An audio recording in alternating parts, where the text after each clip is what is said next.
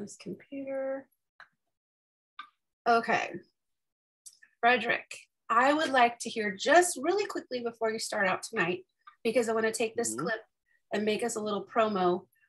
Tell us a little bit about what you're going to do on Thursday at our in-person workshop, please. Absolutely, absolutely. Thursday is going to be exciting. So what we're doing here tonight is we're going to be talking about time travel for photography. You guys will figure out, you'll find out in a second what I mean by that.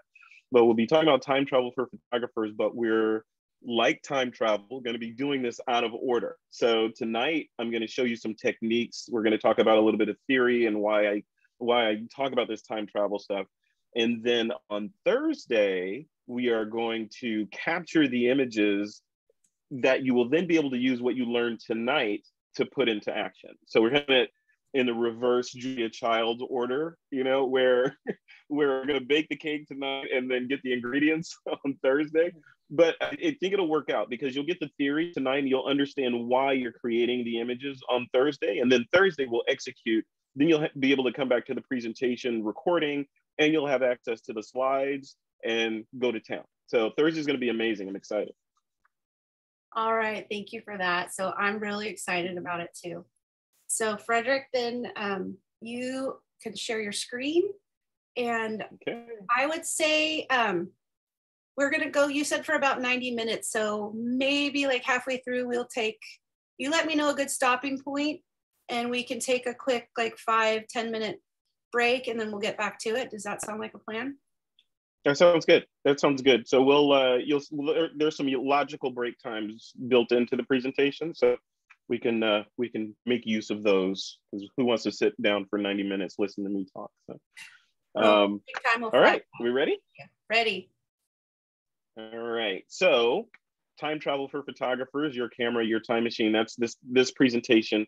This is an interesting presentation and it has evolved over time and continues to evolve with the tools that are available to photographers and the techniques and both the hardware and the software tools that are available. So we're going to talk about in this presentation, the hardware, the software, and then I'm going to do some practical technique where I have some images set aside that we're going to take in and do some magical things too.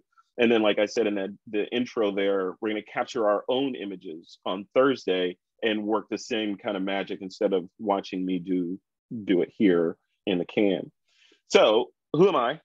I'm a photographer, I'm a podcaster. I won't belabor that intro. I won't read that again, but I create stuff, and I honestly think the word photographer or even podcaster are limiting for most of us these days because we do more than that. We do more than just capture still static images. We do a lot of stuff, right? So me personally, I'm creating video on a daily basis. I'm doing talks like this on Zoom. I'm recording courses. I'm consulting. I'm doing all kinds of stuff. I'm writing. I love to write, so I'm creating a ton of different kinds of media. And the word photographer and or podcaster is kind of limiting. I think a phrase that I coined about 5 or 6 years ago was a multimediographer. And I think we're all kind of multimediographers that we tell stories by the best means at our disposal, right? Sometimes it's a still photograph, sometimes it's written word, sometimes it's animation. But the cool thing about today is almost everybody has one of these cameras in their pockets or one of these screens where they can consume content, and that content can be audio and video and spoken word. We don't have to limit ourselves to still photographs if that doesn't tell the story that we want to tell. So this is me, Frederick Van Johnson, photographer. You can call me a multimediographer. So what do I mean by your camera is a time machine? So I'm going to talk a little bit about theory because I'm a big science nerd. I love science and astrophysics, and the speed of light was one of the things that got me into photography in the first time because we still don't understand light, right? We don't understand light and we don't understand gravity to the degree that we want to, which makes it magic to me. It's really magical that we have these cool tools, these cameras that can capture it and software that can do cool things with it. So this is the stuff that we're going to dive into. there's three main sections in this presentation. Some are going to be longer than others. I'm going to just touch on a couple of them, or one of them kind of briefly.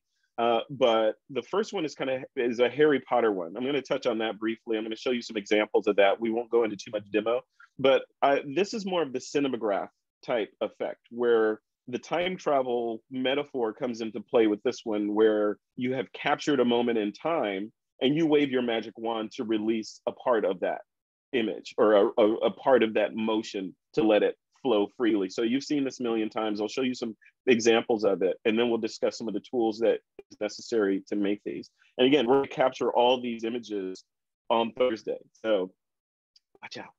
The second one is I call Reanimator. Who remembers that movie in the, I think it was the 60s or 70s? Reanimator is a horror movie. It was about basically this mad Frankenstein type scientist that figured out this formula that he could pour on non-living things and reanimate them. So morbidly, I'm using that example here for this one because we're adding life to static pixels. We're going to take images, and this is where we're going to spend a lot of time tonight. We're going to take images that have already been captured without any sense of motion in mind for them, and we're going to add motion to them. And let me show you how to do that. It's really, really quite cool what you can do these days. And the technique I'm going to show you here on the computer, I'm going to screen share and show it, but you could also do this on your phone or on a tablet. It's kind of nuts. And then multiple personality disorder, creating multiples of you. This is we're basically going to dive in and show some examples of creating scenes with multiple iterations of a single subject in the scene, and how do you do that. And I kicked this presentation off with basically saying that the tools have evolved, and they're at this point now where, you know, they're highly powerful. The multiple personality disorder one is really interesting because Nikon just released a firmware update to their flagship Z9 camera that does this thing in the camera.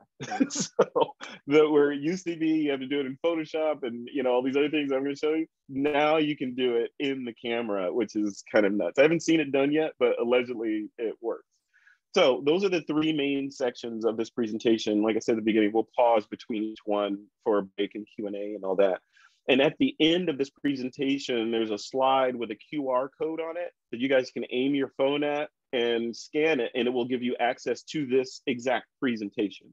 So you don't have to take notes or anything. You'll get access to this document and, you know, have at it for your own reference.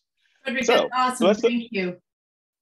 You're welcome. You're welcome. Yeah, I've sat in on lots of presentations where I wish they had done that. So now I'm doing it on all my presentations. So these slides are your slides. So you don't have to worry about screen capturing anything. You will have access to these exact slides. All right. So first, this is space, right? In this shot, I put this shot in here just to kind of illustrate the idea of what light is, right? And I want to tell a little story that my entire family are science fiction nuts, right? We love Star Trek, we love Star Wars, we love all these different shows. And I think my dad turned us onto that because it's those kinds of shows, most of them paint kind of a utopian future of where things could go positively. Some of them are negative, where we don't want things to go, but a lot of them are positive and they show us where things could go. But then when I started learning about astrophysics and science and all these things, light was the one thing that struck me, because whenever you look up at the night sky, depending on your area and the amount of light pollution you have, you could see something like this, right? You could look up and see these. And the depressing thing for me was, being a science fiction nerd, the light from most of these stars, the stars that created them, or the galaxies or whatever, may not even be there anymore, because light takes time to go from point A to point B. So the source of that light could be dead already. That was fascinating to me, that you could literally be looking at the ghost of an image, right? Because light travels at 186,000 miles per second, which seems like it's ridiculously fast, it's actually really slow, you know, based on the size of things. But in photography, that we can make use of that speed, or that slowness of light speed, to do some pretty cool stuff. And that's what we're going to talk about in this deck. So let's move on to this next slide. Okay, so the first thing I want to talk about are tools. So what are the tools that you need to do this? And surprisingly, there's really one well, two main tools. You need a camera, of course, or your time machine to capture this. But the other main tool, you guessed it, would be a tripod, right? Because you need to lock your camera down and make sure that, you know, things aren't moving between each of the frames that we're going to take. So a camera, I like mirrorless cameras. I shoot two brands. I shoot Lumix and Nikon, and I love both of my cameras. They can both handle the things that the time traveling techniques. They can handle that very easily. A sturdy tripod, if you're shooting mirrorless, then most tripods are sturdy enough, but, you know, I'm sure you guys have talked about the importance of investing in quality gear. If you buy a good tripod, it's gonna last you forever, right? You buy a cheap one, you're gonna buy it a couple times and end up spending the same amount of money that you would if you had just buckled down and bought the good tripod. Plus you'll miss some images, right? So buy a good tripod, a good sturdy tripod, and be done with it with an Arca Swiss mount on it. And then a strobe. For some of these things, you wanna be able to capture, you know, scenes where there's not enough available light. But for the most part, a lot of the things that we do don't require a strobe. One thing to throw in there at the top of this slide, which you'll see in the when you get access to this slide, this will be in there as well. I think this is actually hyperlinked, but the twip.pro/gear list will take you to a page on my website, thisweekinphoto.com, that has an exhaustive listing of everything that I use for photography and podcasting and drone work and all that stuff. So it's all there. So you don't have to worry about, again, screen capturing. It's all captured for you here. All right. The next thing underneath it all. So this is a new thing that I have. So these guys sent me one of these and sent me this coupon to share with you guys. I have it in my hand here. I'll show it. I'll bring this with me on Thursday. But this thing is really interesting to me from the standpoint of its portability and the ability to get low angles, right? Lower angles than you could with your, you could with your tripod by inverting the center stalk and putting your camera down below and doing some other things.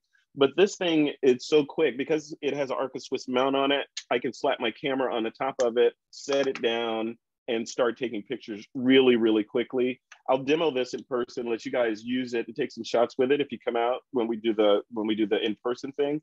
But this, when I first saw these, to be honest with you, I thought they were kitschy because it's a piece of metal with some holes cut out of it. And this thing is, the top thing is a new kind of tripod head that they call the Plata ball, I think. Yeah, it's called the Plata ball. And it's a new way to think about a tripod head, like a quick release kind of ball head with a fluid mount. I like it, but I like it and I don't like it, right? I like it from the standpoint of it's quick. It lets me get my camera on there quick and down to the ground and reposition it and get it where I want it to go really quickly. But it's a little, the Plata ball itself is a little bit on the heavy side. So, you know, I have some other heads that are much lighter that do the same thing. So I'll let you guys play with it. You can be the judge over if it's worth it or not. But if there's a FVJ 25, I think that'll take $25 off that Plata ball head.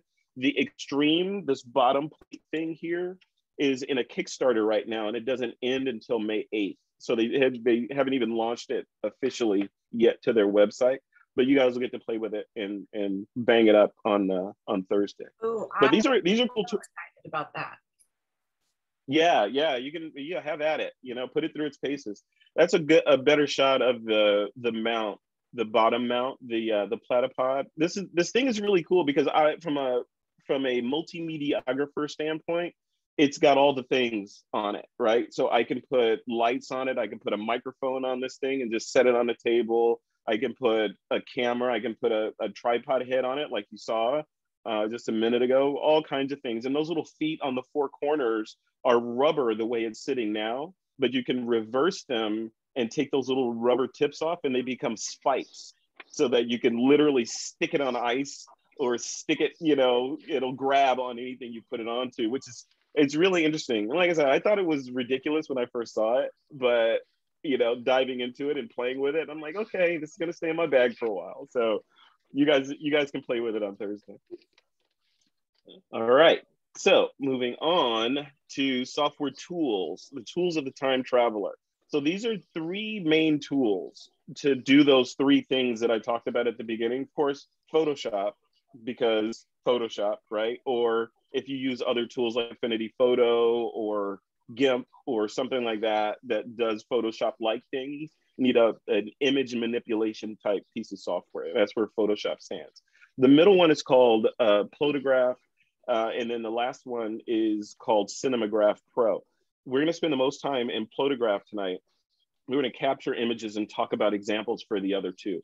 The Photograph one in the middle is the application that lets you add animation to still photos after the fact on Windows, on Mac, on iOS, and I believe they'll be releasing Android shortly. This one is really cool with some caveats. So I'll throw a caveat in there that, and I'm going to brace you. So when you download the software, you can get a free account. You don't have to pay for it, but when you launch it, it's going to have the feeling of dogs playing poker on velvet painted with neon black light. That's what it's going to feel. That's what the artwork that is in here currently. But that masks the power of the overall application, because it lets you do some pretty amazing things, but it's like Pet Cemetery, right? You got to wade through a bunch of nonsense to get to the good stuff. So just keep that in mind. I'll show you the good stuff tonight, so you guys you'll understand what it means. And then the Cinemagraph, bird right, that's the one that allows you to release motion in images. I'll give you a glimpse at and then I'll show you a bunch of examples. But again, we'll spend most of our time in the middle guy there, which is Photograph. So, who's ready to dive in? Show me your hands. Hands if you're ready to dive into this. I need audience participation. I know Phil's in here. Phil Lewenthal's in here. Phil, raise your hand. All right. Thank you, Lucy. All right. So here we go. Let's dive in. So the first thing is the Harry Potter effect, I call it. So you guys have seen, I'm sure you've seen Harry Potter, right? And one of the scenes in Harry Potter is where they have an image or a photo or some kind of painting on the wall that then moves inexplicably, right? So this is that technique. And Dan, I'm gonna mute you. There we go. Okay, so this is that technique, the Harry Potter effect. So let's step into what that looks like. A couple of examples here. All right, so this image that you're looking at now, I created this. Let me give you the backstory of this one. This was, there's a mansion in Northern California in a town called Ione, I-O-N-E, Ione. And it is supposedly the most haunted place in California. And this was taken in an abandoned school for boys that allegedly some bad stuff happened. You can Google it if you want. I won't go into it here, but they open it up once a year to photographers to come in, because it is everywhere you look in this place, it's an amazing background, whether you're doing model photography or just urbex stuff or even landscapes. The surrounding area is just amazing looking. So what we did, me and some crew, I think I had about 3 or 4 people with me, went there, and our mission, our self-imposed mission, was to create a kind of a creepy image, but not too creepy. And we wanted to do it all with props that we purchased on the way there at Salvation Army store. So we stopped literally. Ione, California. This place is called Preston Castle. Preston Castle. Yeah. So everything you see in the shot, from the hat that she's wearing to her dress to the teapot to the flowers to the doll, everything, we just randomly grabbed it from the Salvation Army on the way up to Ione, California to do the shot. And this was a fun shot. So let me play it for you and show you what it looks like. Let's go back. So, sorry about that.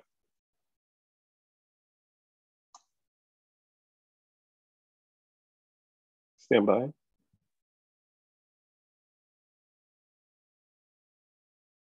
Okay, let's give it a second to catch up. Oh, for some reason, this is not going to play for me. Hold on. The demo gods are mad.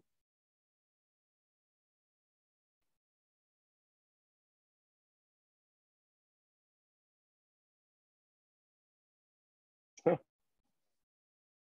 Okay. All right, well, what we'll do is I will screen share YouTube and play that for you in just a second after this. Each one of these, I'll share them with you because I don't think any other of these are gonna play. Interesting. What did I do to you? Okay, you guys have to see these, so I'm gonna show them to you. Hang on one second. Give me 1 second. I will show them to you directly because it's important that we see these.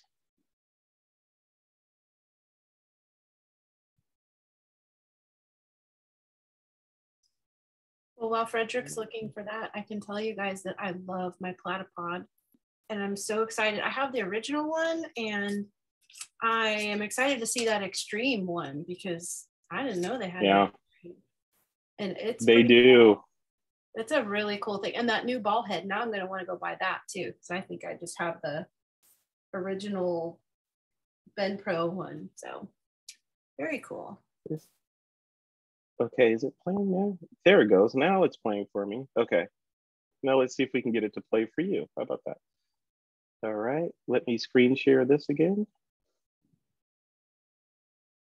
I'm gonna play it directly from this window.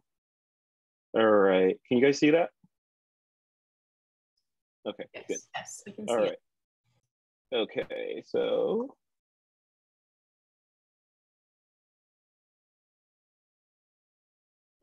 So let me pause it.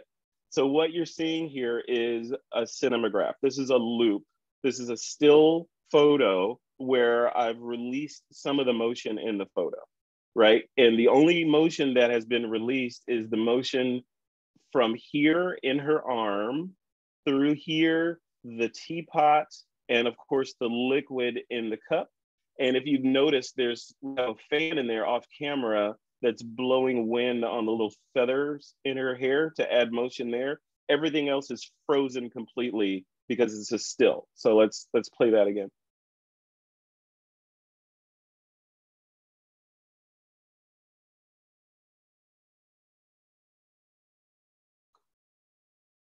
This is a loop.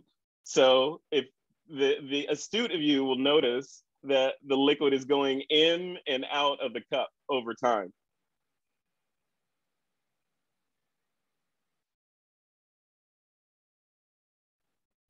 So this is a loop, and this just goes on for 2 minutes and 8 seconds, right? So the interesting thing about this is we stand alone, this would have been interesting. And most of the cinemagraphs that we see like this, or the Harry Potter effect images that we see like this, they're mute, right? They have no audio, they have no ambiance with them. They're just saying, hey, look at me, I'm a pretty girl on a balcony with a flowing red dress, and the red dress is moving. Whoopee, that's it. You get no other context other than that. What I promote is take it a step further, like we're doing here, right? I've added a sound effect or a music backing track. I've added the sound effect of the liquid pouring into the cup. I've added a little bit of wind because there's wind in the room. So you'll hear, I'll play it again. You'll hear a little bit of wind blowing to sell that. And the whole thing sells together, right? It all sort of works together after that.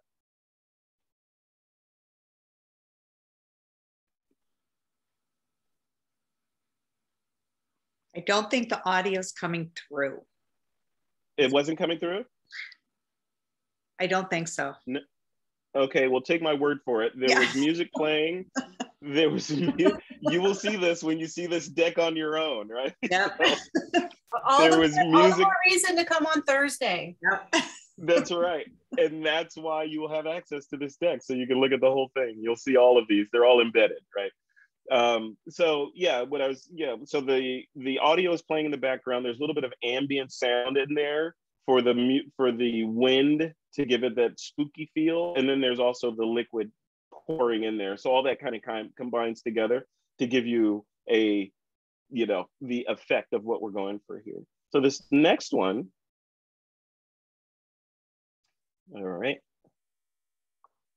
So this guy, if this is gonna play for me too, or are we just gonna is everybody just gonna not work for me today? I think that's what we're gonna have. Okay, let's go here. I think maybe he wants me to present.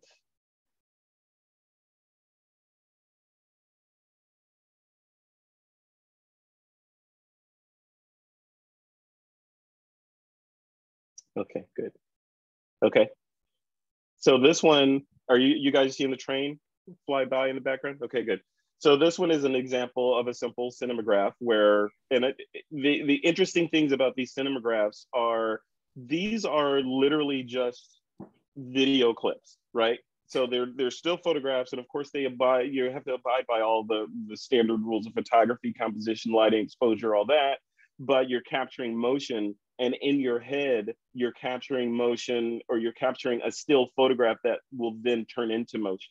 So this photographer, this is not my shot, but this photographer did a couple of things here. You'll notice there's a motion blur going on. So use a long shutter speed, probably had a subject stand in the front and remain completely still. And they timed it so that when the train went by, they would get the train kind of flowing through the scene, right? Look at the impact or lack thereof of this one versus the other one, which you couldn't hear the audio on anyway. So this one has no audio, right? There's no audio. If he had added kind of the sound of the clanking train wheels on the track, maybe some murmur of city sounds in there, would have sold it a little bit more. And these are the things that we're going to do in a couple of days when we do our presentation, or we do our workshop. Okay, so the next one and the last one that I want to show you is this one.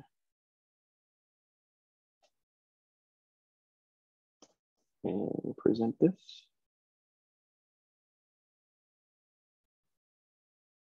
So very simple.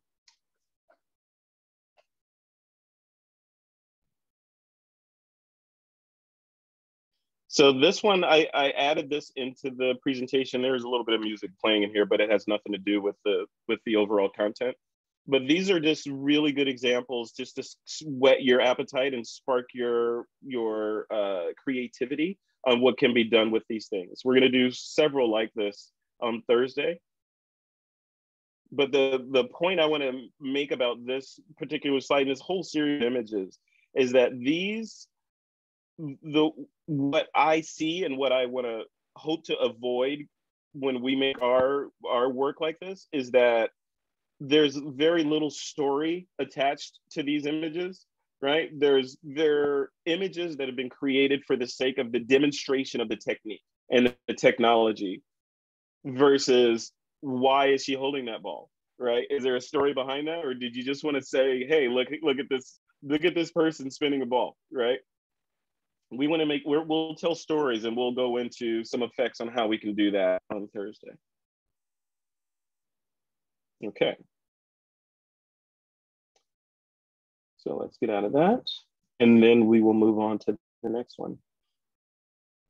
So the next one is Reanimator. So I want to take a quick break, just a 5-minute Q&A break and bathroom break. If you guys want to take one, then we'll dive into the Reanimator one. This one is going to be a longer segment because I'm actually going to take you into software to show you how we're going to add animation to these images, and we'll take it from there. So if we want to, Michelle, do you want to take a quick maybe 3 to 5 minutes, or do you want to press on? It's 6:58. Let's come back at 7:03, and you can answer questions real quick. I am going to run and use the bathroom, but if people can stay, go, whatever. Awesome. And I'm going to figure out why these videos are not playing for me.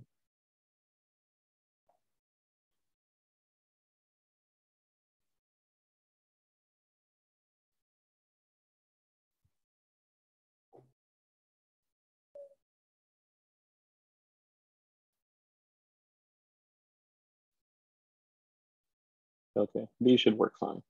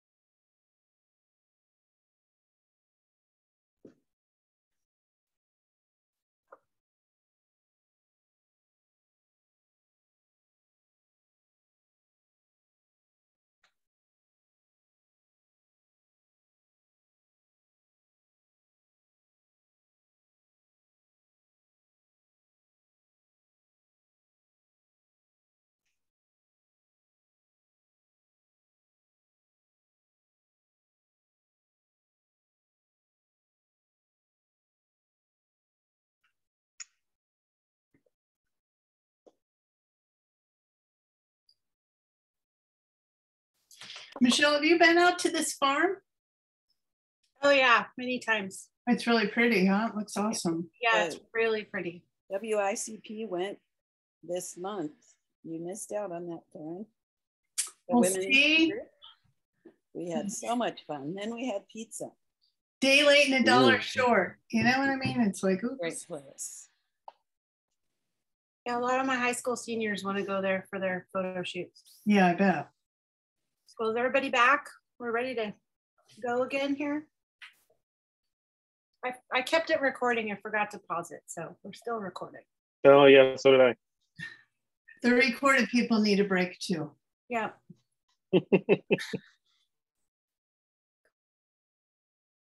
Well, let's see. So hey, Frederick, did you see my note? This is Lucy. Hey, Lucy. I have a show as well. I'd love to talk about maybe doing guest swaps. So. You have yourself a deal, my friend. I'm always looking for new guests on the show, from experienced all the way down to new photographers. I've had them all on the show. So yeah, cool. Yeah, and totally I am too. So yeah, this would be fun to share. Yeah, with my group. Absolutely. Yeah. Okay. We have to I'll do send it. you an email. And I've been podcasting for about 12 years. So I have Oh, wow. a long guest list of people that I've talked to. So I can, if you need to talk to somebody or you want me to put you in touch with someone, just let me know. Thanks. I'm I can do almost that. at 3 years. So, yeah. Good. Good. I need to listen to yours. And so I'll send you an email. Okay. Yeah. Perfect.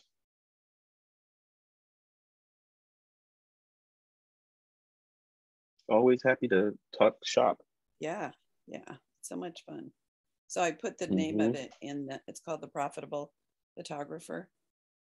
I put it in the chat. Anybody's like, hey.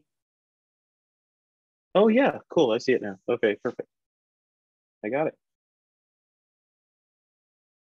A little shameless plug for me here to y'all. Is that a term, pod swap, Lucy? I just made it up. I'm going to trademark it. Along with Post and Pray. It's one of the there you go. ways to sell. I'm trademarking Post and Pray. Send a gallery, hope for the best. Okay, I'll shut up.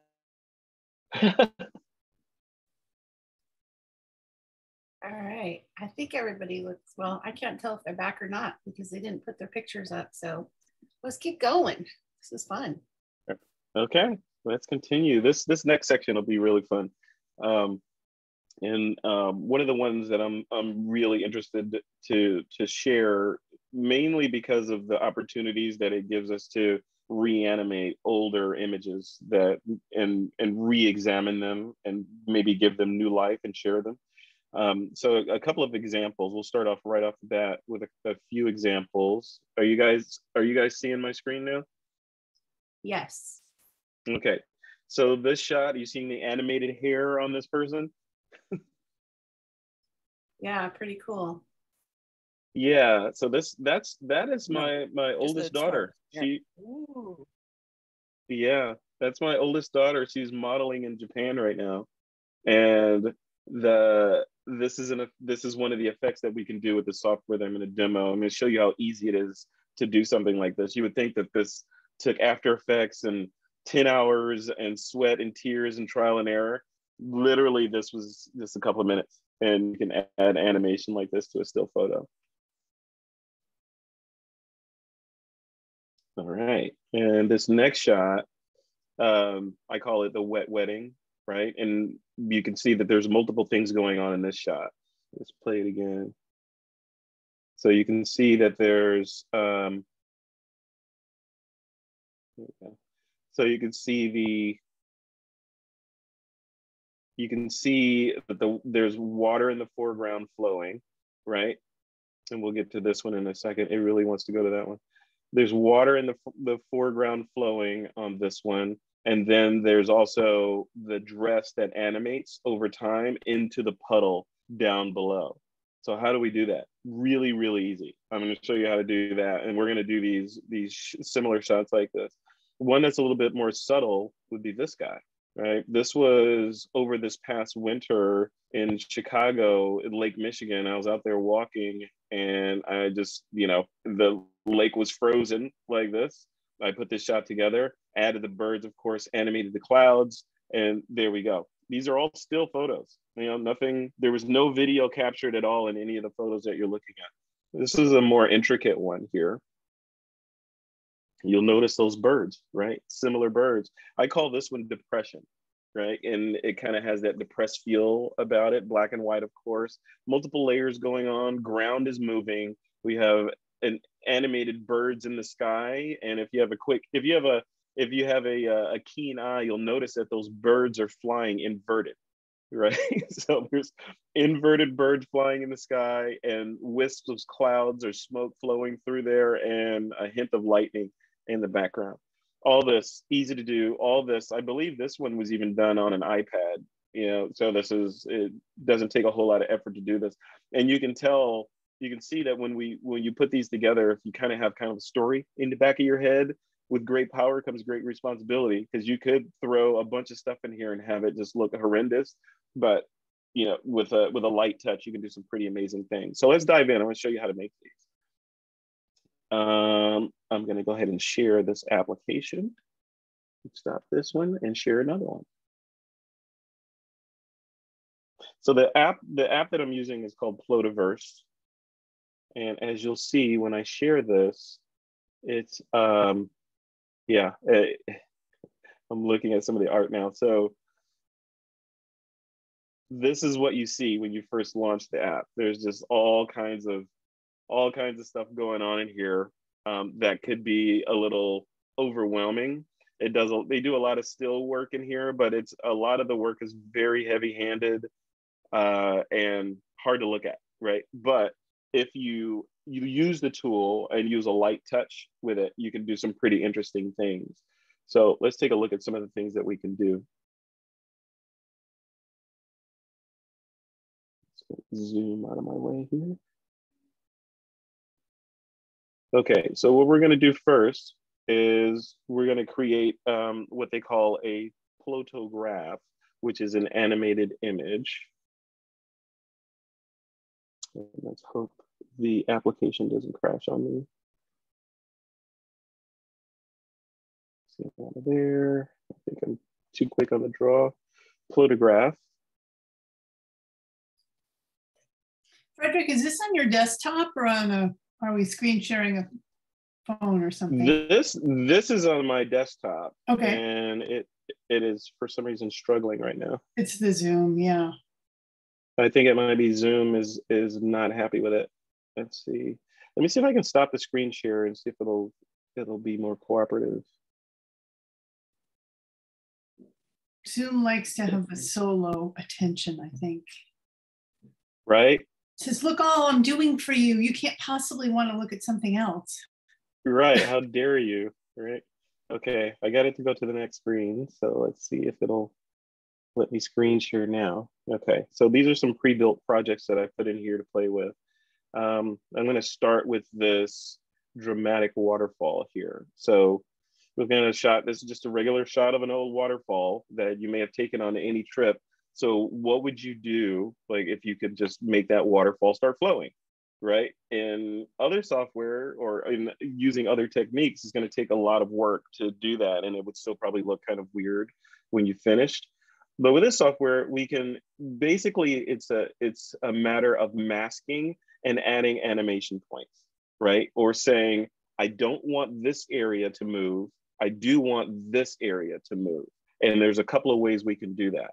So I'm gonna go in, I'm gonna get my brush tool, and we can do a couple of things. We can, as you can see on the side here, I can mask all or unmask all, right? So I'm gonna click mask all. So now the whole thing is masked, and I'm essentially saying I don't want anything to move. But I can go in and grab my eraser brush and selectively release areas that I want to be affected by my animation, like this. So all this is going to be affected. And you don't have to be like amazingly precise. You can use just like in Photoshop, you can use the left and right bracket keys to change the size of your brush. This is what I did. I got a bigger brush so I can work faster for you. So come here, and we're gonna just stop here. Now, we're not done with our animation, but I just wanna get a feel for what it's gonna look like first. No, but right now we actually don't have any animation. All we have is a shot that we say it's not moving, and we haven't told it what we want to move. And to tell it to move, you just add animation points. So I'm gonna grab this arrow button here and click and drag down arrows in the direction that I want my animation to happen. That's literally it. And the length of the arrow that you drag dictates the speed of the animation. So a shorter arrow, I believe I'm going to say this right, a shorter arrow means shorter animation, longer arrow means longer animation. We're going to go medium size with this. So, and I want the arrow to move in the motion to move in this direction. So let's add a couple of animation points in here. I'm not doing anything scientific or precise. I'm just literally dragging some arrows down. And if you're paying attention, all I did was say, let's mask all this off and put some arrows in there to move that, right? So now let's play that and see what we get. Let's zoom out of my way. Zoom is literally in my way. Okay, So I'm going to click this play button down at the bottom and see what happens. So it's close, right? It's pretty close. So let's fine tune it. So if we see we have some little errors in here, right? This looks a little weird at the top here. So maybe we want to freeze this a little more at the top so the motion doesn't start right at the edge, because it's pulling animation in from that sky. So how do we do that? So what we can do is go into animation points and add stabilizer anchor points. These are like, if you use a metaphor of a bed sheet, and if you grab the bed sheet and kind of whip it, it puts ripples in there, basically animation throughout the whole thing. But if you put rocks on the edge or in certain areas of that bed sheet, those areas are going to be locked down and not move, right? So that's what we're doing with our stabilization anchor points. So I'm going to pin here, basically putting pins in this literally, so that nothing moves in this area up there. I want that to stay put.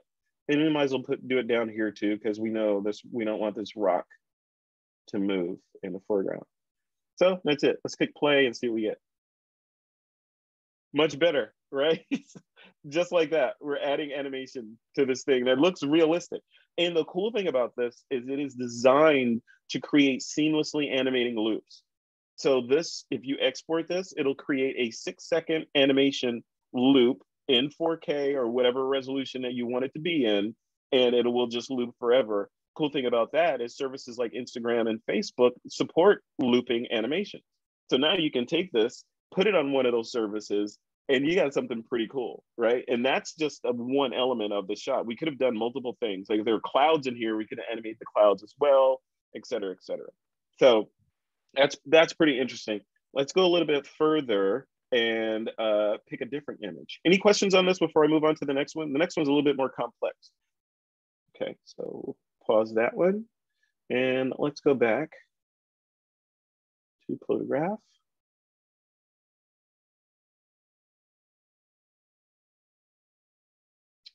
And that is a video. Okay, so now let's do something a little bit more tricky using the same technique, masking and anchoring. But let's do something with this shot that has a foreground element here. Again, another waterfall. We have some different kind of water down here that we'll do some different things with, but we have a guy up here. So how do we do that, right?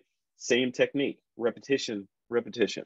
So let's mask the whole thing. Now let's go in. I'm going to zoom it. I'm hitting my Command and plus key. And I'm going to grab my mask again, go into the erasure brush, and I'm going to mask this guy, right?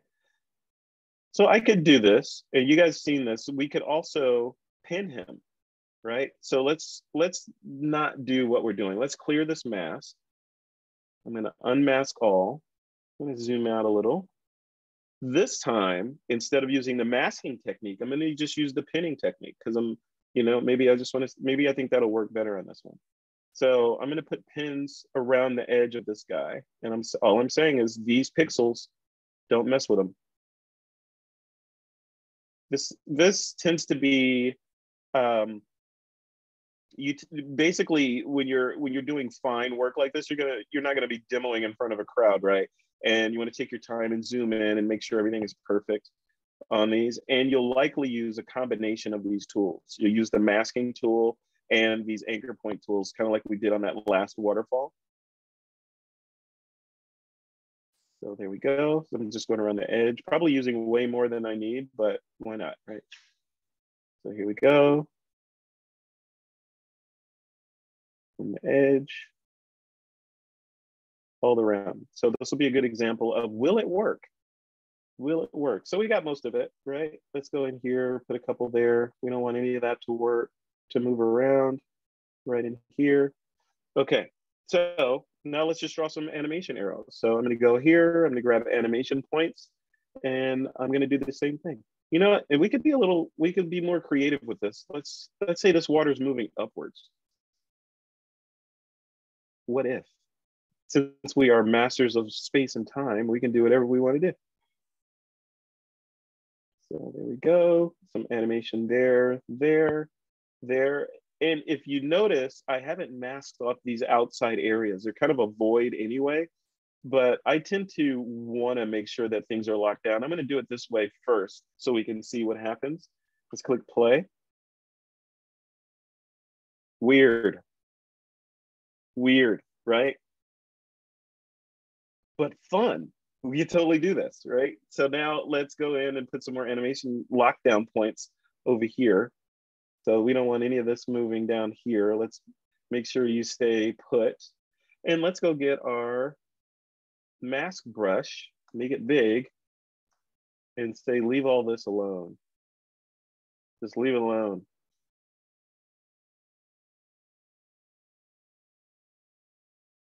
Okay, let's hit play and see what this looks like.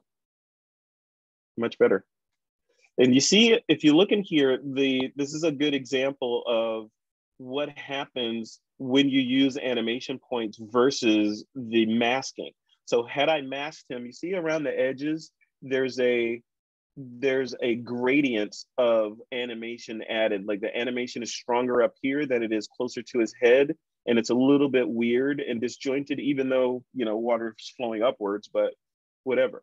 But in this case, I did the anchor points for example, but in this case, I would likely just spend the time to zoom in and mask him, and then in certain areas add anchor points to pin it down to make it perfect. But imagine what you could do with this, right? So you can add animation basically to anything. We've been adding animation to water, which is, I think, the easiest thing to add animation to. I want to add animation to just something different next. So let's go into photographing in. How about a sky?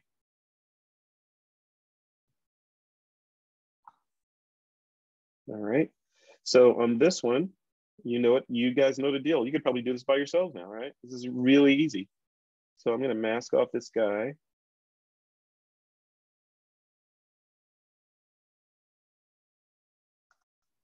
And the entire bottom.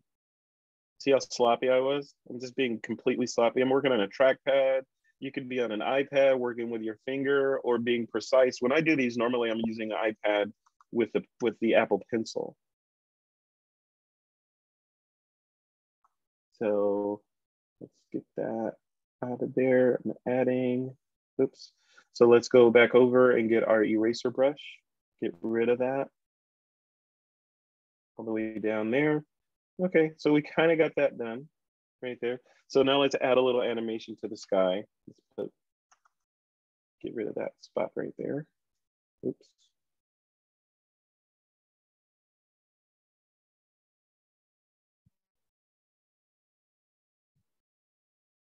Okay, it's gone.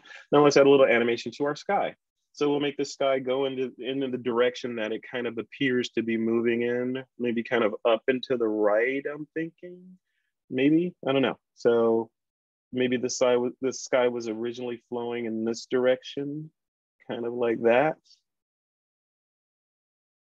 And they don't all have to be going in the same direction either, right? So we're flowing in this direction, and let's hit play. Horrible, too much, right? Because I use really long animation points. It looks obvious. Look at my crap masking job on our foreground element, right? So because we didn't zoom in and because we weren't precise, that's what you get, right? But if you're precise and you zoom in and you take your time, you make a really nice mask, which doesn't take that much time. It's basically outlining your character and being precise about or relatively precise about your animation points, then you'll get a much more satisfying result like we did in the previous ones. So let's redo this one real quick. I'm going to select all, delete all those animation points. I'm going to go to masking. I'm going to mask all. And actually, let's unmask all because we're only going to work on our little guy here. So let's zoom in. Zooming in, I'm command plussing. Okay, so now let's zoom in. Okay, so now let's get our masking brush.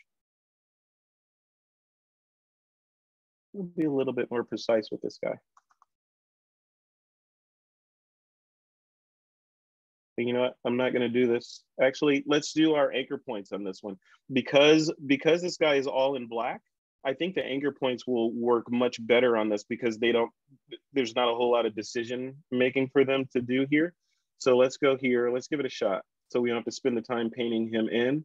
I'm going to unmask all. I'm going to go to animation. I'm going to grab my stabilizer points and I'm going to just put it on. I'm going to be sloppy to see how good it is. Just going to put it on this black void of a silhouette person here. I'm saying don't move that. Don't move this foreground layer. Leave that alone. Along the edge. I'll take all that. Okay, so now that's locked down. Now let's add some animation points and see what we get. I'm going to add one long one in here to see if, actually that was a anchor point. So let's get rid of that. Let's add an animation point. So let's add one here. It's a little short one. So let's see what that does. Uh-oh. There we go. Much better, right? So much more convincing. So I'm going to let's make more animation points. Let's go boom, boom, here, here, here, here. Maybe down here, sky's moving a little faster. Like that. Then now I'm freestyling. So now I'm going to go and I'm going to go to stabilizer points, and I don't want my horizon line to move. So I'm going to lock that down, put some pins on that.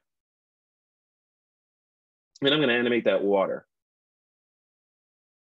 So let's say the water's moving upwards, kind of in that direction a little bit, very subtly.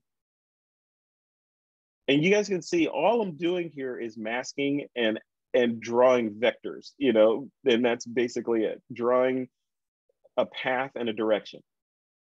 And then we hit play on this. Looks convincing, but we need some work.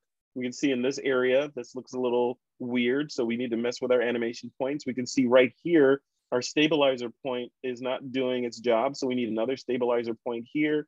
Our horizon is bleeding through a little bit, so we got to lock that down.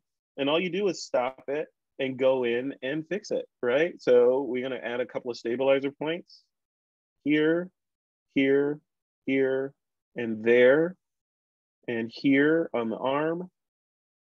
Make sure that's better. I'm going to go grab my animation. Actually, let's go grab our delete animation point. And we'll click on this guy and delete these two and see if that makes it a little bit more subtle for us, and hit play. So you can see how you refine this over time and things get better and better and better. These are just random pictures, right? So if you had shot something specifically with animation in mind, you knew you were going to animate it, you have complete control over this, right? You can do whatever you want. The other side of this coin is these techniques can be mixed together. So if you have a shot where, you know what, I really, you know, you basically, if you want to create a cinemagraph using and add animation to it in the background. So now you have a still photograph with animated sky moving in a perfectly seamless loop with a person pouring tea in the foreground over and over again. You have control of that. You have control over the whole thing. Putting all that together is where Final Cut Pro or using the video features of Photoshop comes in. But it's completely possible. And getting to this level takes no effort at all. This software works on your phone, literally, right? I'm doing it on a computer because I want to screen share for you guys, but you can do this exact same thing on your phone, on your iPad, on your Android device, on your iOS device, wherever. You know, it's pretty cool stuff. Okay, and then we're at 7:30. Okay, one final guy here.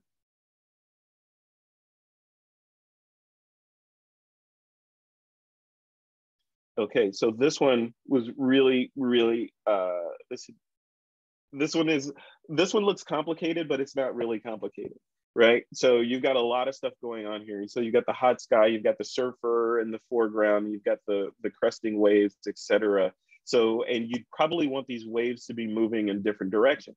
So you want the bottom waves here to kind of be sweeping up in this direction, and you want these curls to be curving over in that direction. Meanwhile, you don't want any of this moving, and you don't want him moving at all. So what you would do is mask him first, and then anchor point everything down that you don't want to move, i.e. this horizon line, the sky, right? And then just have fun adding your animation points in here and pressing play to see what you get. You know, it's almost the gamification of image making. So let's see how fast I can do this. So let's see if I can do this in a minute or two, right? So let's go in. I'm gonna get my mask brush. I'm gonna paint in over our surfer here, probably a little sloppy to begin with, and then I'll go in and clean it up.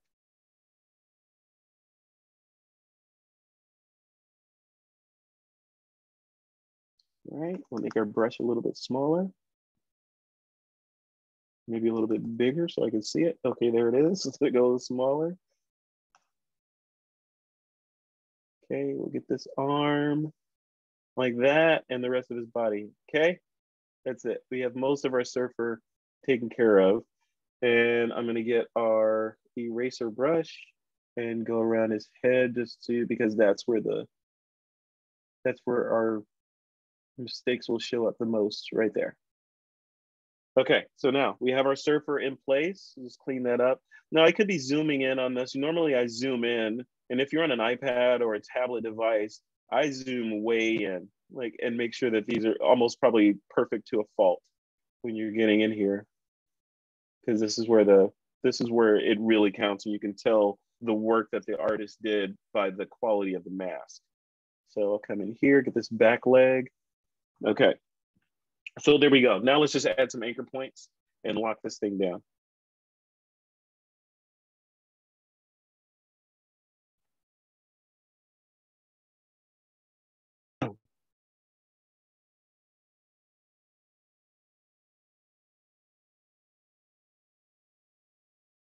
Okay, am I adding anchor points? No, I was adding animation points. Look at that. So what I'm going to do is delete all those and add the right thing. Stabilizer points, thank you. Okay, so lock it down, lock it down, lock it down, all the way across. In here, we don't want any of this moving right now. We may release that later, but let's lock it down as we do this phase of the animation to make sure that he's not moving. That's what I want to do first before I add anything else. Okay, so I've added my anchor points to the horizon and to the surfer. The surfer is masked. Now I'm going to add just a couple of directions in here. So I want this water moving upward like this here. Right, and then I want to stabilize the edge of that water here. This is so complicated. Look how hard this is. Literally clicking with one hand, making all this crazy animation. Okay. And then we'll go back and add, actually, let's play it first and see what kind of mess we made. Let's see. Okay. Look at that, our water is moving, our surfer is not moving. We added anchor points to the edge of this water here, so it's not moving. Now we can add our animations to the top water to have that move a little bit, right? So let's pause that and come here, animation points, and let's just go here, here, here, here, here, and in here. And maybe I don't know what I want to do down here. Let's add another one down there. Let's hit play. So it's getting there, right? So now we want to maybe go in and fine tune this edge here. So this animation is more convincing on that edge. And again, right, there's nothing to it other than what I've been showing you, right? So let's lock that down because that looked weird. Let's hit play. Better and better. So the more you refine this, the better it gets. So now we could go in and say, yeah, I want to animate that sky a little bit and add a subtle animation to the sky, a slow moving crawl to the sky, which will move behind the surfer. We got to pay attention to the spray here because that'll give away our our animation. So let's go ahead and stop that. Let's add a stabilizer point in this general area here, because I want that to stay put. See how that works out. And then we'll add animation in here. So let's just make it crawl this way. This way. Okay, let's see what that does. There we go. So the whole thing is moving kind of with a 3D feel. We have an error on the face here, which I would just fix by going in and adding another stabilizer point here. We masked him, but for some reason the software is still trying to grab those pixels. So we'll force it to leave those alone and hit play. Look at that. Just like that. Animation from a still photograph. So the technique that I'm showing here can be used for, you know, the most common use that I've seen is using it for organic objects or organic scenes like water and clouds and smoke, those sorts of things. You can really easily add animation to those types of images, but you can also add really convincing images to geometry. So for example, an escalator. You want to add animation and have that escalator appear like it's moving. You can do that, right? Same thing. Yeah, same thing. The same exact technique. In that example, you would mask off everything that you don't want to move and draw some arrows on where you want it to move. The software would figure everything else out for you and animate it. And then when you're done with these animations, all you do is file and export. Right? File and export into just like any other application, you export it as an MP4 file. And then from there, it's on your desktop and you can share it on Facebook, on Instagram, TikTok, wherever you want it to go. And you've done this really quickly. You can do these shots. When I first started playing with the software, I would play with it just watching TV, watching Netflix on the couch with my phone or with a tablet, and go grab a bunch of images and see if I could animate them and see where the problems showed up. And that's where you learn, oh, you probably want to have an anchor point along horizon lines, or this is how you mask a face, you know, that kind of thing. But it's not, you notice there were no Bezier curves in here. There were no animation, none of that. It's literally, this doesn't move, that moves, and it moves in that direction. So that's how that works. Are there any questions on this before we move on to the last demo? Michelle, can you guys hear me? Yeah, I'm just still in awe that was so cool. And you make it look easy. So it really is easy. Lucy says in the chat, how can people make money at this? Yeah, I mean, is this what someone would use for an NFT? Like that's how they get some of their NFTs to move?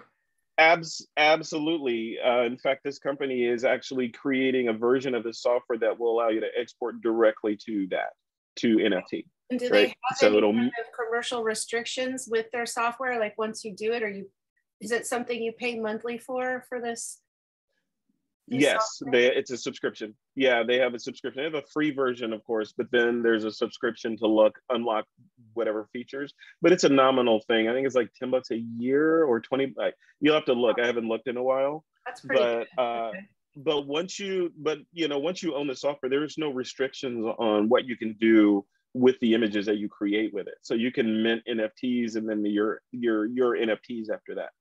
I don't think a lot of photographers know about the software yet. You know, a lot of people that are minting NFTs are doing them the hard way, like with After Effects and that sort of thing, and adding animation that way.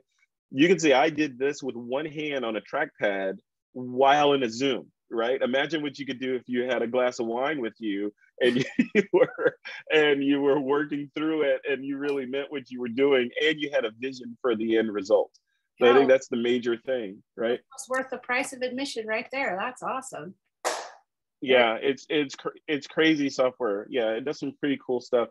The other thing that I want to throw out there is this software, you know, like I said, when you launch it, it's not the prettiest software in the world, right? Or in other words, it's ugly, right? But the power of just those two pieces that I showed you, the anchor points and the direction, once you get through all that other stuff, that nonsense, and you get into the software and you understand what you're doing, you export, then you're out of the software and you have your animated image and you're good to go after that. So really, really powerful stuff. And then I think we're just about wrapped up here. So I'm gonna go back into my presentation and close you guys off. And then we'll just do some chit chat about the overall stuff that we talked about here. Okay, so the one, this is I'm gonna share this real quick. This one is what I'm most excited about doing on Thursday. So let me share this.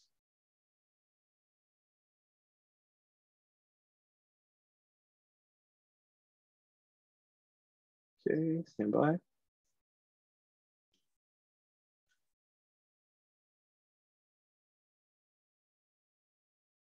Okay. Okay, so let's just present this guy to you.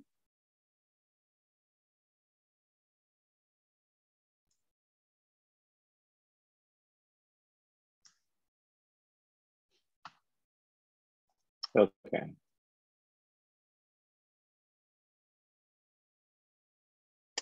All right. So multiple personality disorder. This is, obviously tongue in cheek. This is an actual condition where people have multiple people living inside them. But I was inspired to name this way because of this show that is out on Disney Plus right now called Moon Knight. And this is a superhero that suffers from multiple personality disorder, and each of the personalities has superpowers and they do different things. Very funny. Stars Arthur Isaacs, I think, is the actor that plays this guy. Really interesting. But when you look at this technique, this is a shot I did of me the other day. So this is what this is one of the things we're going to be doing. How do you compress time to have multiple versions of you in a single scene, right? This looks complex, insanely easy to do. And it's even easier to do now that Nikon has added this feature directly into the Z9 if you're lucky enough to have one of those cameras. But if you're not, you can do this really easily. The basic technique is camera on tripod, lock the exposure so it doesn't change between shots, take the picture, move to a different position, take the picture, move to a different position. There's some little caveats in there, like you'll notice if you overlap images, you're setting yourself up for more work. Like in this one, I set myself up for a lot of masking work to make sure that this guy was occluded against these guys. And if you look even closer, you can see I made some mistakes in here, right? So around the edge here, right there's a mistake. Around the edge here, you can kind of see my masking job in there. You guys are not going to do that. I'm going to show you how not to do that. But I do shots of my daughter from time to time like this because she's a big gymnastics kid, and we did this cool shot of her on the beam doing multiple positions, handstands, etc. on the beam. And to Lucy's point, this guy being able to take a shot like this and offer it to a client, right? I think that's something different than, if you want to make this, we're going to talk about saleable images. This is a surprise and delight image, right? If you create an image like this and they don't know it's coming and it's amazing, how could they not, right? How could you not purchase an image like this? Then here's another one. This is on Flickr. So if you search for multiplicity on Flickr, you'll see a ton of these images.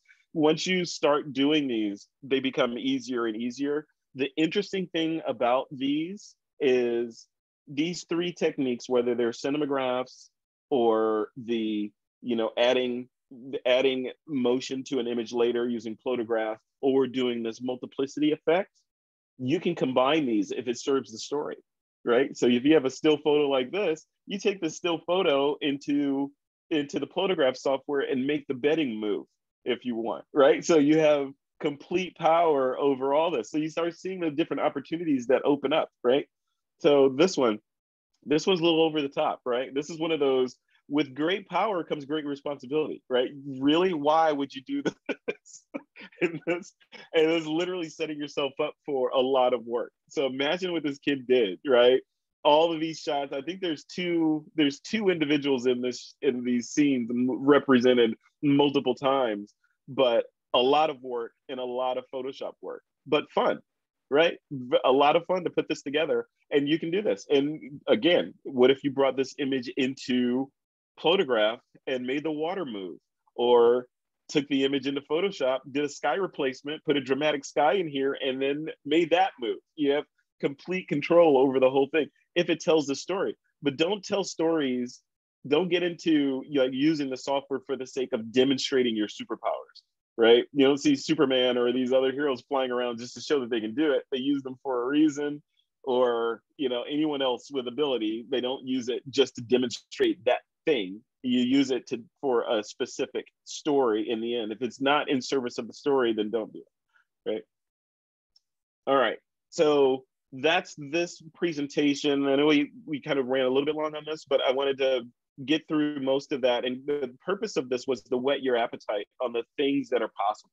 Like, what can you do? What can you do with these different techniques? Grab this QR code.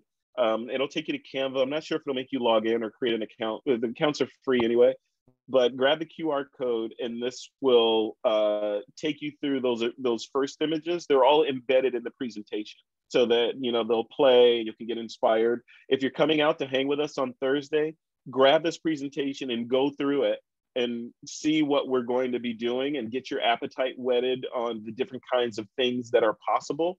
Because I'm going to have some ideas of I've never been to the location we're going to. So I'm kind of, I'm in improvisation mode when we're out there, but we're going to create some cool stuff together. I already have some ideas of what we're going to do, but I want to hear your ideas as well of what, based on what you see in this presentation, what is possible. And we'll do some shots of each other. We'll do some multiplicity shots of each other. We'll do some shots that we know that we're going to add animation to in the end. Like, hey, that barn looks interesting. Let's make the wall of that barn move behind the person that's standing there, right? Now that you know that you have the power to do these things and they're really easy to do, it kind of adds another tool to your toolbox for storytelling. So we'll leave it right there. Make sure you either do a screenshot of this or pull out your phone and grab this QR code.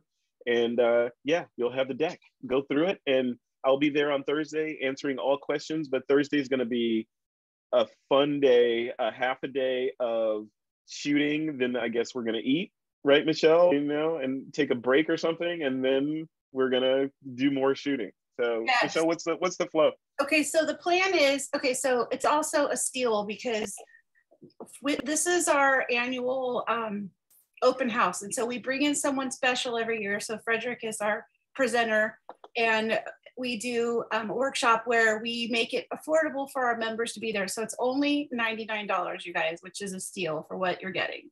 And we're going to meet at Summers Pass Farm at 9 a.m. They don't even open their gates until 9. So we'll kind of congregate at the front. There's a little parking lot right there. It's off of Highway 8 East and Las Coaches Road, I believe. No, I'm sorry. I'm going to have to Google it. Lake Jennings. It's Lake Jennings. There you go. It's off of Lake Jennings. So you take Lake Jennings, go straight off the on-ramp and keep going straight, and it's about a mile down on the left. So we're going to meet there, and they don't have any food on the premises. They do have a little coffee and tea shop. So if you want to buy a coffee, you can.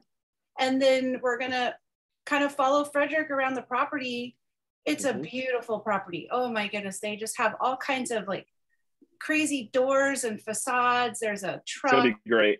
Yeah, it's going to be amazing. And then we're going to break for lunch. There's a little Italian restaurant right down the road, and we're going to go down there for lunch. Lunch is not provided, so you'll have to pay for your own lunch, but we're all going to meet at this restaurant, and it's literally less than 5 minutes down the road. And then there are fairy gardens, Frederick. Yes. Fairy gardens. Fairy gardens. Little awesome. 4 of them. Fairy gardens, and there's a what archways. They have a little blue trail. Was it the sunflower trail that's in bloom and the lavender? There's a sunflower labyrinth. Yes. There's no lavender there anymore because of the droughts. Okay.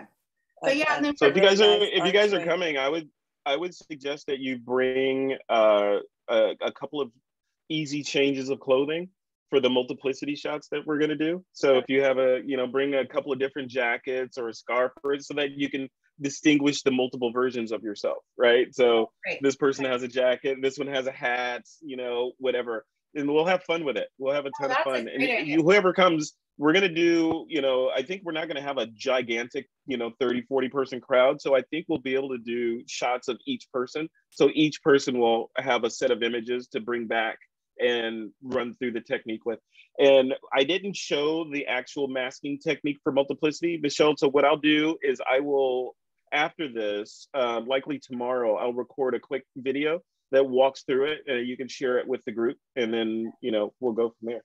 Okay, yeah, and I think we capped the group at 20, and so we have a few spots left. So if you guys want those spots, I would say sign up now. Go to ppsdc.com and sign up there online. And then it says location to be determined, but it is Summers Pass Farm. So I'll be emailing all the signups tomorrow, and then it's over. It's 9 to 4. So, and if you are a PPA member and you want merits, we're giving merits for this workshop. So I'm excited, Frederick. This was so cool. I just can't believe how easy this is. There's so much. Yeah, right? Isn't that ridiculous? I mean, it is really easy. And I was doing it on the computer, and frankly, the OS or the UI for the software is a little bit harder on the computer. Even though it's just dragging the lines around and masking like I was doing, if you happen to have an iPad or a tablet or even your phone with your finger, it's easier because you're literally pinching and zooming to get to the extreme detail. And if you have an Apple Pencil, then you're kind of drawing around the edge, you know, using the mask, and it's perfect. You just literally, all the effort goes into the masking piece, especially if you have foreground elements in there. You go in, you get your mask right, and drop some anchor points and say, make it move, hit play, and you're done. And then from that point, export it and share it. And now you're a hero to all your followers. So it's pretty cool. That is very cool. All right, so we're gonna learn that. And oh my goodness, I like the idea of bringing the different clothes to try the multiplicity. And sunscreen, don't forget sunscreen and a bottle of water, because there is shade, but I don't want anybody to burn, so. Question, are you guys going inside for the computer stuff? For the what? Oh no, he's gonna record that for us so you can have it later. Yeah, so I'm gonna do the photography, not about working on them together at a computer. Yeah, there won't be the computer stuff. You'll have to do at home by yourself after the fact.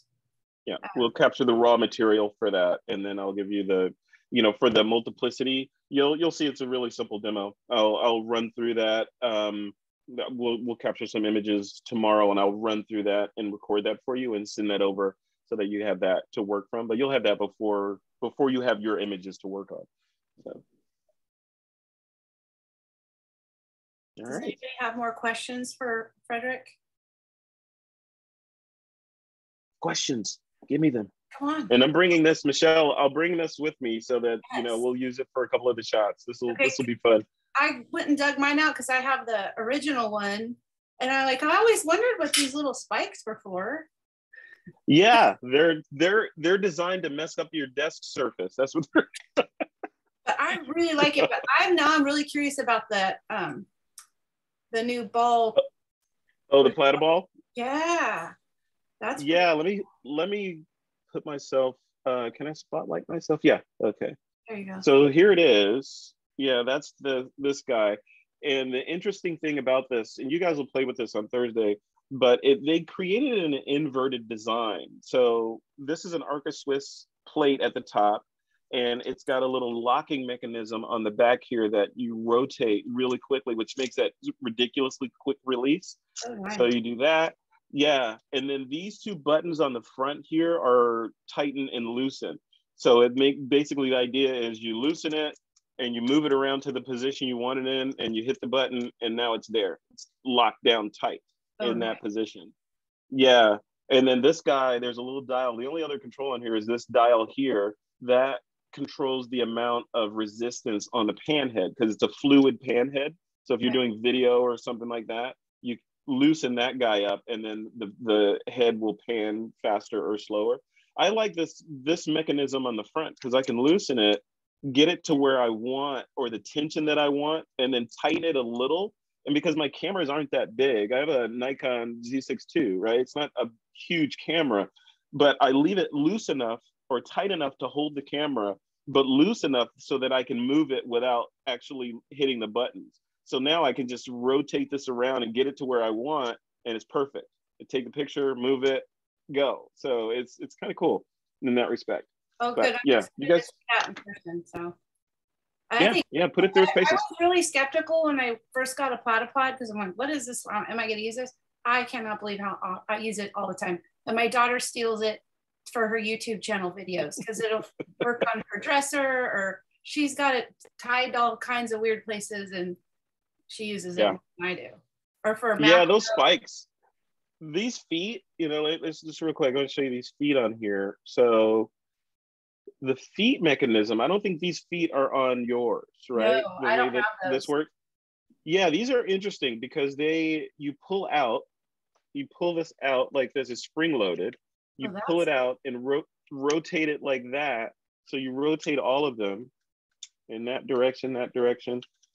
And now it has rubberized feet to sit on. So it's not, it won't slip around. But you can also flip these around and point them.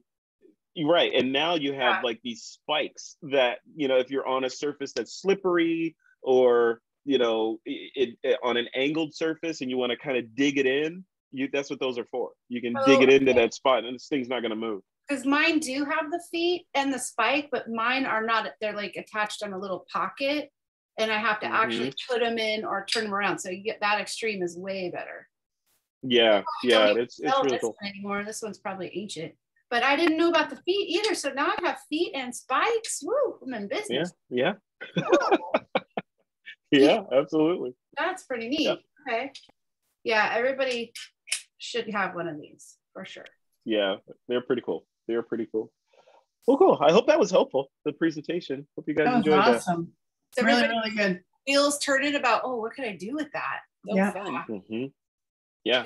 My advice would be while it's still kind of fresh in your mind, what we did and kind of the animation and how simple that was, go play with it.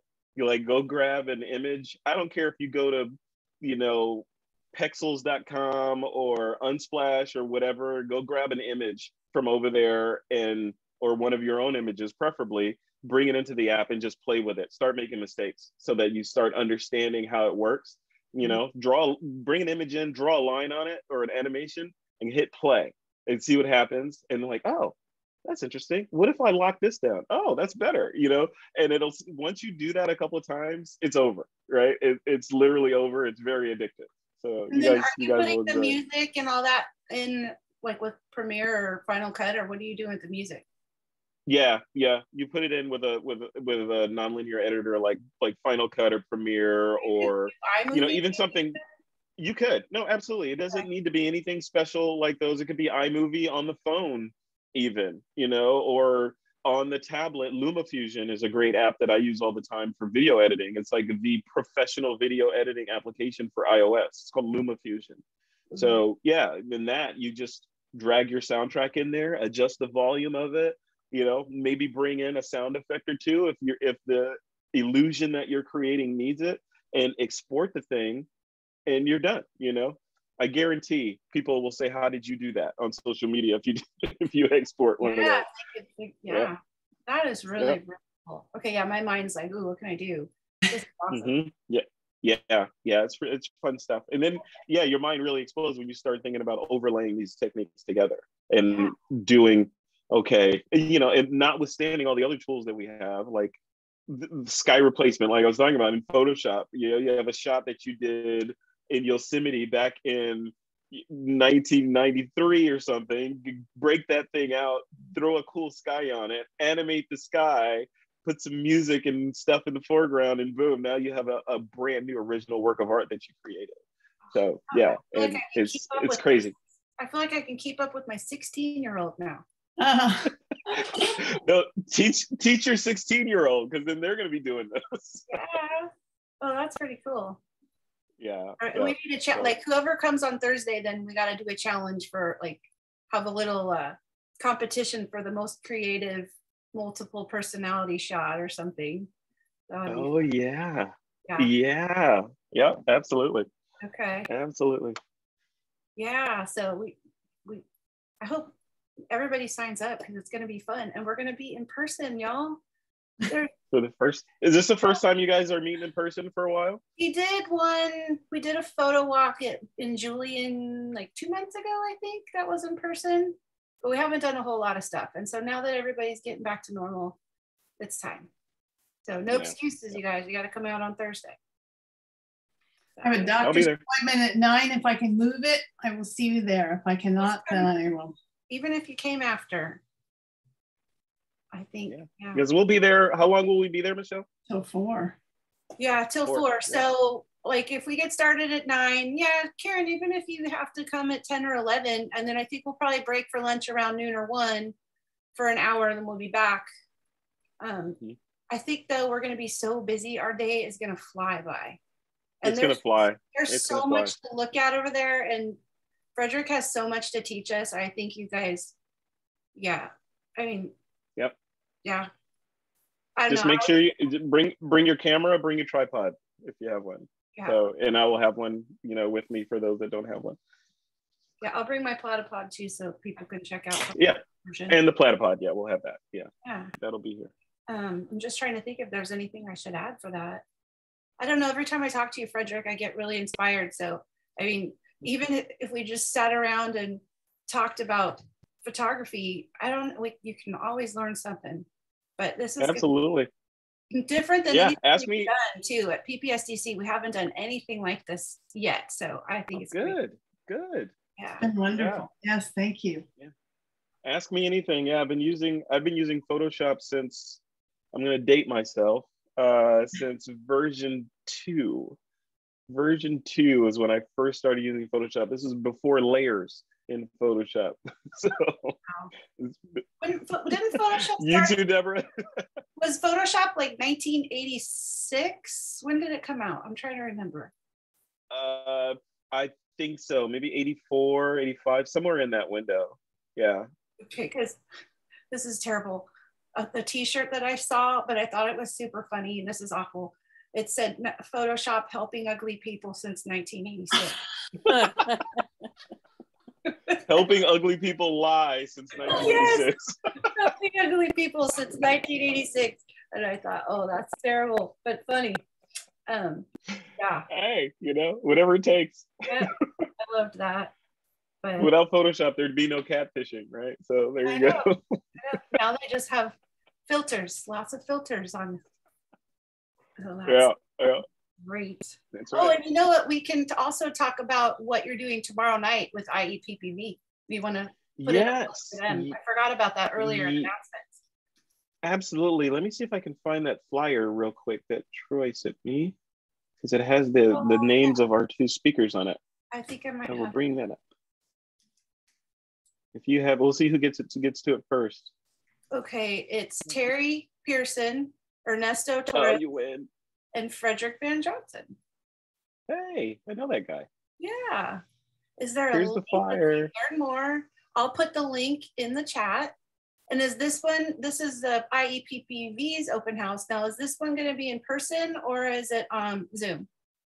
In person. Oh, it's in person. Yeah, Circle City Center, 365 North Main in Corona. All right.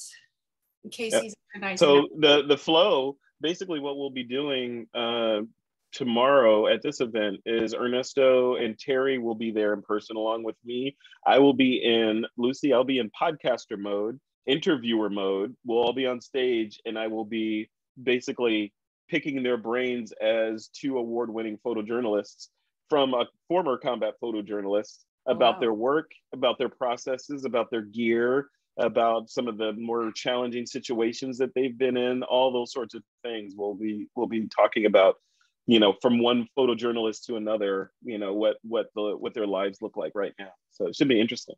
Very cool. Yeah, that's very cool. And Corona's not that far from all of us. So anybody, I put the link there in the chat for that. If you wanted to sign up to go to that, just make sure you don't stay up too late and that you could come to our San Diego event on Thursday.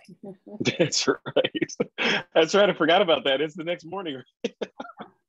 I know. And I know how Troy likes to stay up all night. Oh, You know, and we're like brothers, so we're gonna stay up all night talking regardless. So Yeah, it's you guys just are gonna gonna be, chat. Oh, you'll just be going on adrenaline. It'll be fine. yeah, it will be. It will be. I'll sleep on the plane. Yeah, we could sleep. You could sleep later, right? Yeah. That's right. Yeah. Is That's Troy right. gonna come on Thursday to San Diego? Yes. Yes, Oh, he okay. will be there. Okay, cool. Yeah, he will be there. Get a bonus, you Yeah. guys. Troy Miller's gonna come hang with us too. Very Yep. cool. Yep. There we go. He will be there.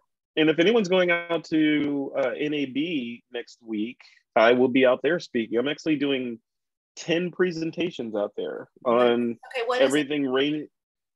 It's the National Association of Broadcasters Conference in Las Vegas.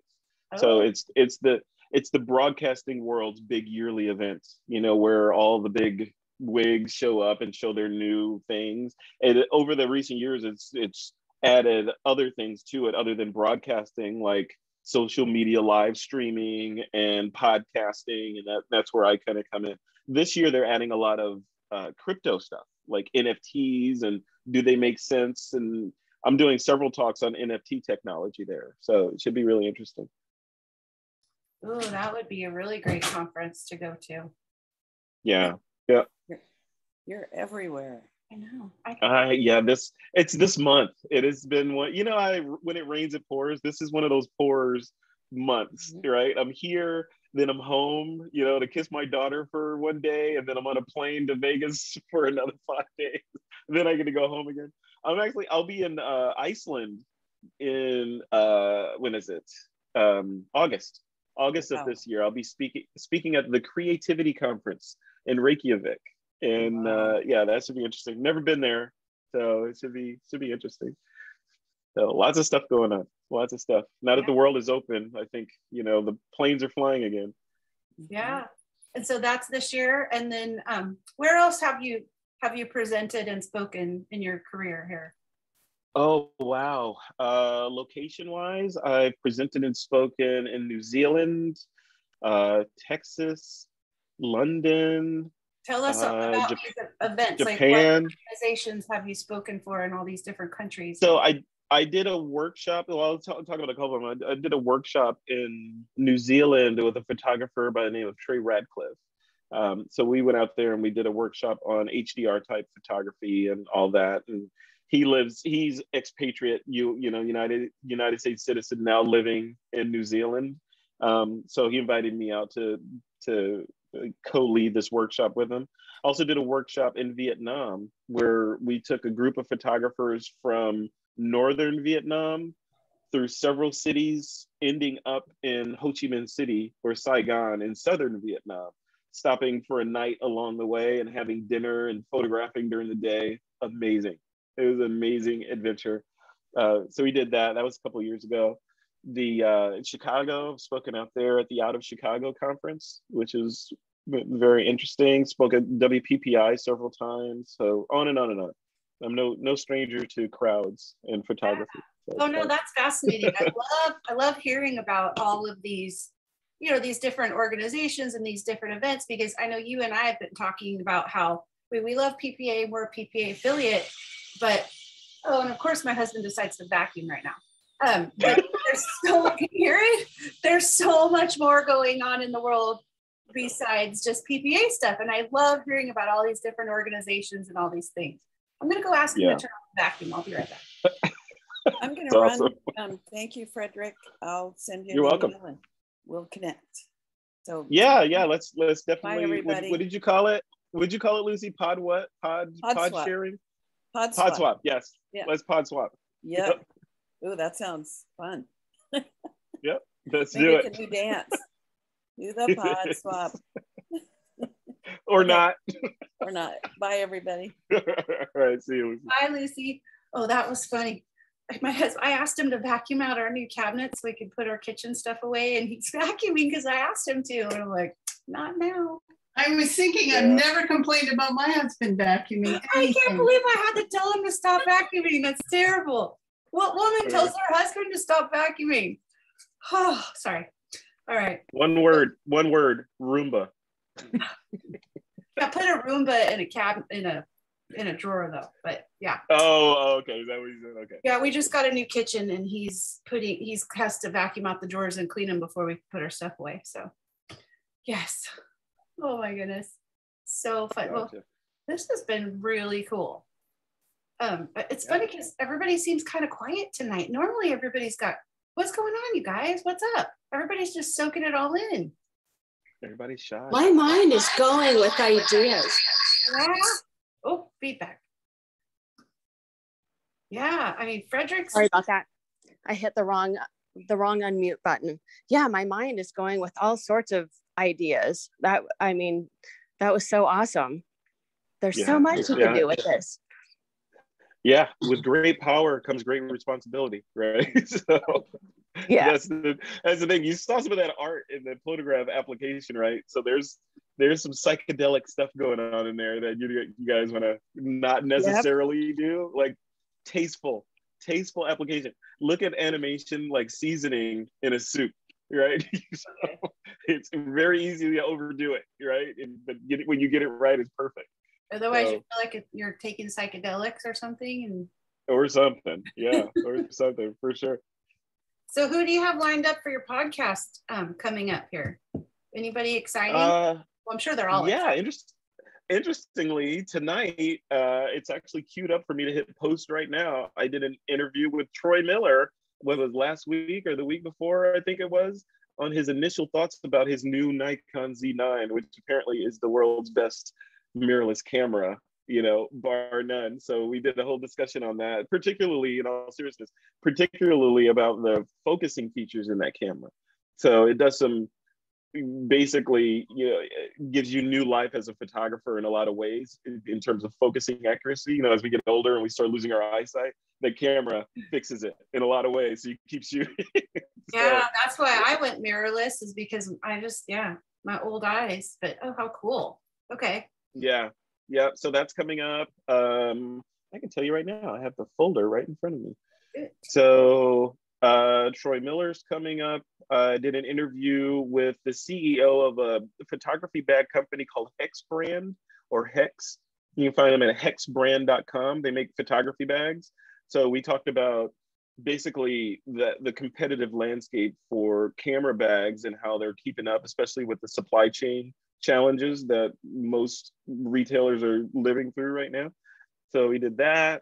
Also coming up, I mentioned that application LumaTouch, which is an iOS video editing application for iPad and iPhone, which is amazing. It's like Final Cut or Premiere, but on these little devices, and in some ways more powerful than Final Cut or Premiere. So did that interview. I did an interview with Dan Harlicher, who is one of the founders of a company called On1 Software. And we talked about what On1 is doing, what's coming up in the future for them, why they create software. Are they competitive with Adobe? Or are they friendly with Adobe? So answered all those questions. And then I did an interview with Ace Fanning, who runs a company called Unraveled Academy, which is a collective. It's kind of a membership collective of photographers with a really interesting spin on bringing photographers together in almost a summer camp type experience, where they take a group of photographers and they rent out this $1 million house somewhere and they do all these kind of cool summer camp type activities. And some of them are mental health related, where they get in and help people, deal with their problems and that sort of thing. And then some of the activities are photography focused. Some are not either of those things. And they're just more fun type, kind of relationship building type exercises, 3-legged races and bonfires and all that kind of stuff. They do it all, but it's all based around photography, and the tie that binds all the people that attend together is the love of photography, which is a really interesting take on it. So yeah, that'll be publishing in a couple of weeks, so it should be interesting. Oh, I'm looking forward to that. Oh, that's cool. Well, we had a class on NFT from some of our previous members, and it was a fabulous class. It was a lot to take in, and for some of us who do NFTs. So I went to your podcast, and I've been kind of picking and choosing the NFTs. I really enjoyed the one with the young girl. Was her name Lindsay? I'm trying to remember. She's 17 and like killing it in the NFT market. Oh, the New Yorker. Yes. Yes. Yeah. That was a fantastic one. And then the other one that I really enjoyed was your friend that does cryptocurrency. And he's got the website that you can basically mint your NFTs and do everything through his website. And yes, I think that was Yevgeny Chabatarov. I think he was one of the original founders of 500px.com, and then he sold that and became a co-founder or a VP over at Skyloom Corporation, which was based in Kyiv, which is no longer based in Kyiv for obvious reasons. And then he went on and started his own NFT company. And that's where he is now. So that's one of them. There's a couple of interviews. I don't know if that's the one you talk about, Michelle, but he's one of them that has a company. I want to hear that one too, because I'm really trying to figure out this whole NFT thing. And I just think what you just taught us tonight is just the cherry on top. I'm like, okay, I'm ready. But yeah, just to learn all the cryptocurrency. And so everybody go listen to TWIP, because you've got so much good information on there. I just put in my earbuds, but you know what? You have them all on YouTube too. And so I was listening to the one with the lady who does a lot of embellishing and painting on actual photographs. And I apologize for I should have taken notes and been able to tell everybody who the names are. So that one I was listening to, and I thought, okay, I got to go watch this, because she had a lot of stuff. So whatever Frederick does, you pretty much video all your podcasts, don't you? So you can go back. I do. Watch them. So I had a visual. That one I went back and listened twice, because her information that she had on actually painting and the technique with the pencils and the pastels and the wax or whatever she was putting on an actual fine art print was fascinating to me. And that was so really diverse. Her name is Cheryl. Yeah, Dorskin, Dorskind. She teaches at NYU, I believe, in New York. She's part of the photography curricula over there. And she wrote a book on the art of fine art painting on prints, and she's the real deal. She and I were talking about about potentially doing a collaborative podcast together, where we think she and I were just talking offline, kind of like this, and we think there's a need for a art history type podcast.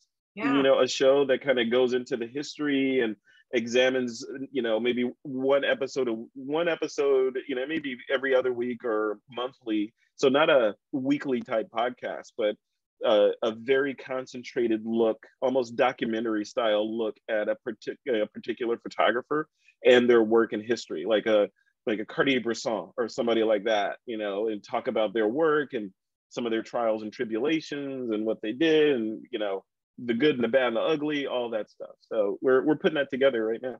That would be really interesting. Yeah. So y'all, you gotta go. I don't know how I have any time for a family or anything, because I'm just wanting to constantly soak up all this stuff and be like a professional student all the time. My kids, I got my earbuds in, and my kids are like, "What are you doing?" I'm like, "Shh, I'm listening. I'm learning. It's fun." They're on TWIP, This Week in Photo. There are in the catalog. There are over 1,600 and roughly hour-long episodes in the catalog, which is, you could listen to that podcast for 2 years straight and never get up, constantly, That's why I said you're my 24 hours best a day. Because I feel like I know you. That's got to weird you out too, though. But when you get somebody like, I know we've met over this, and if I call you up, you'd be like, "Hey, Michelle," but it's got to be weird too if there's somebody you've never met before, but they know you through your podcast, and you're like, "Oh, okay," But this is such a strange world we're living in. Does that happen a lot?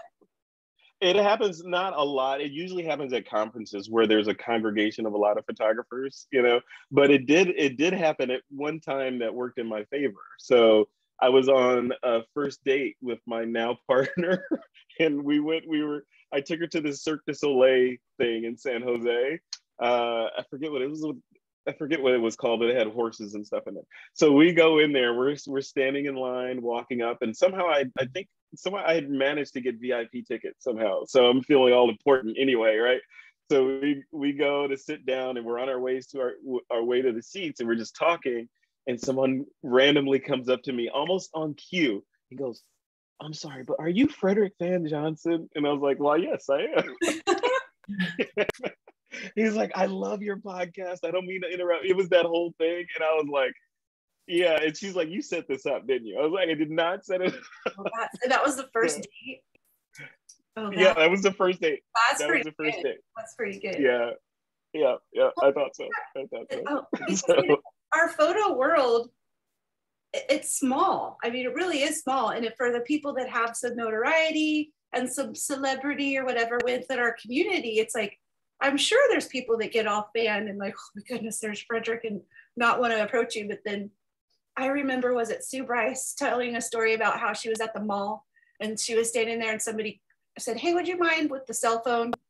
Would you mind taking a picture of us real quick?" And so she goes, "Yes, I took their picture." We were all laughing like, "Did you know Sue Bryce just took your picture?" You know, like, it's like, "Did you know Frederick Van Johnson just took your picture with a cell phone?" That's pretty funny. I love that. Yeah, no, it's fun. You know, podcasting it's interesting because it's so accessible to so many people. It doesn't feel weird, right? Because it's like I'm just another person that recorded some stuff. Yeah. So, and you're so relatable and such a real guy. I'm sure, you make everybody your friend when you meet them.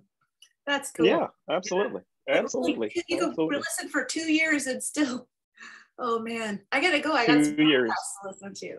But it is a wealth of information, really. I mean, if you have something, a subject you're interested in, you can go to TWIP and search the library and it's there. And it's a wealth of information. It's really cool. Yeah.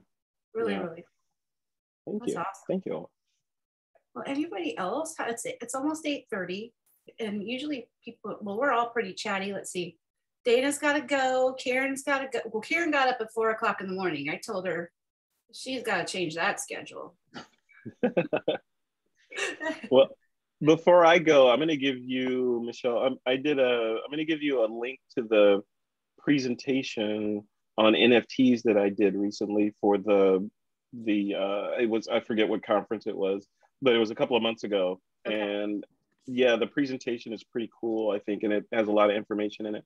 I'm going to give you the link to it, give you all the link to it right now. Thank you. And I'm going to remember to stop recording right now. Probably a good point. Oh yeah,